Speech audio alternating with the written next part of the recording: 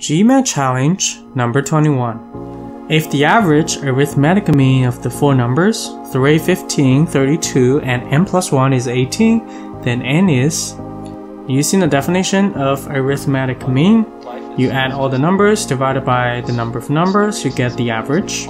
We can solve this problem very easily.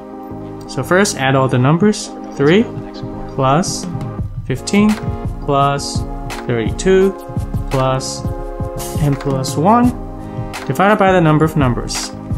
So n plus 1 is actually one number, so we have four numbers in total. Divided by 4 gives you the average, which is 18.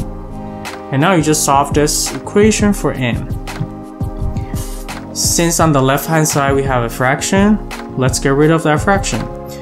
So I'm gonna multiply both sides by 4, the denominator, so that I could get rid of that denominator.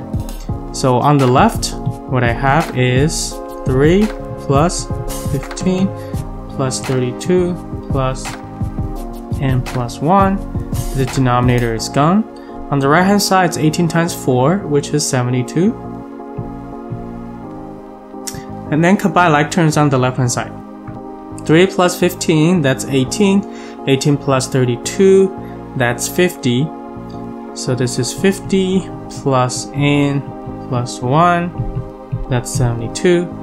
So basically this is n plus 51, that's 72. Subtract 51 from both sides, so we have n is 21. The answer is C, 21. Alright, that's it for today. I will see you in our next challenge. Bye bye.